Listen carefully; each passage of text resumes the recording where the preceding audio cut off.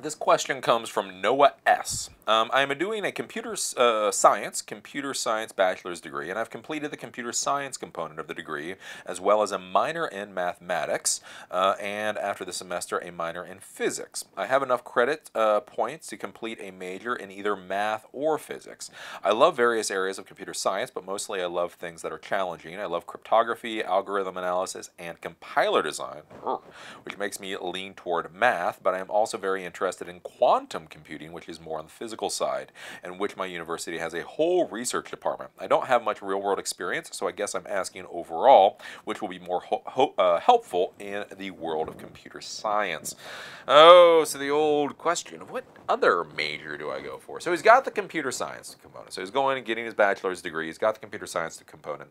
So from computer science, do you do physics or do you do math? And I would argue if you've done computer science, I would go for math.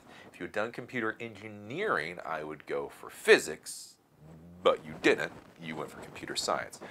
So a big thing that comes up a lot is a lot of people don't realize that math is still a valuable degree to have. You know, in the modern age, when everybody has calculators, when all this stuff is out there, you know, people think, well, why do you need a mathematics degree? Why is that valuable? And the reason it's valuable is because somebody at some point actually has to come up with the original equations, right? So whenever you type information into a computer and it pops out with a number, or whenever you do these functions or whatever and it pops out with something, right?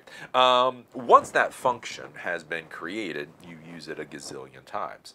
But nobody ever thinks about it. At some point, somebody actually has to create that original function.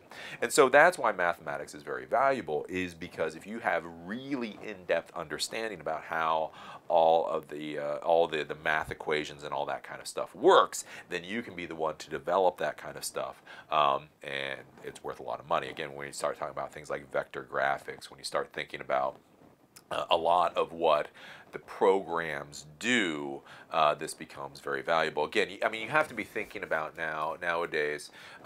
Again, you think about what are the really valuable programs that you're most likely going to be working on doing. You know, it's easy to think about Angry Birds.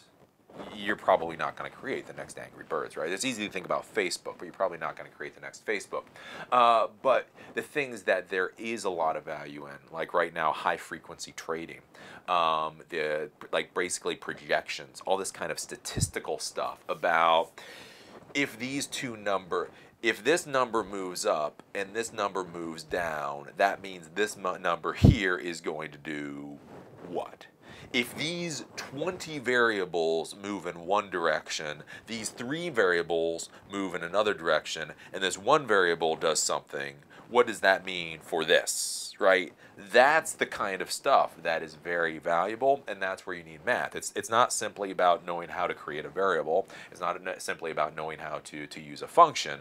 It is about literally how do you build those functions. So when you have all of these different balls in the air, it will spit out an answer and say you should do X, Y, or Z. So I would say math will do you much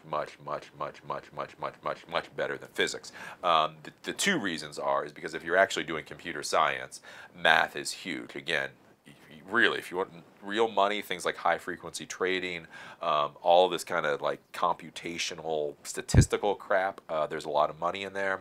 So that's the first thing. And then functionally, math fits with computer science more than physics does. So again, even if you're doing SQL statements, even if you're doing like database stuff, understanding mathematical equations allows you to do that SQL a lot easier. You know, if you're used to that kind of mathematical mindset, that will help you out.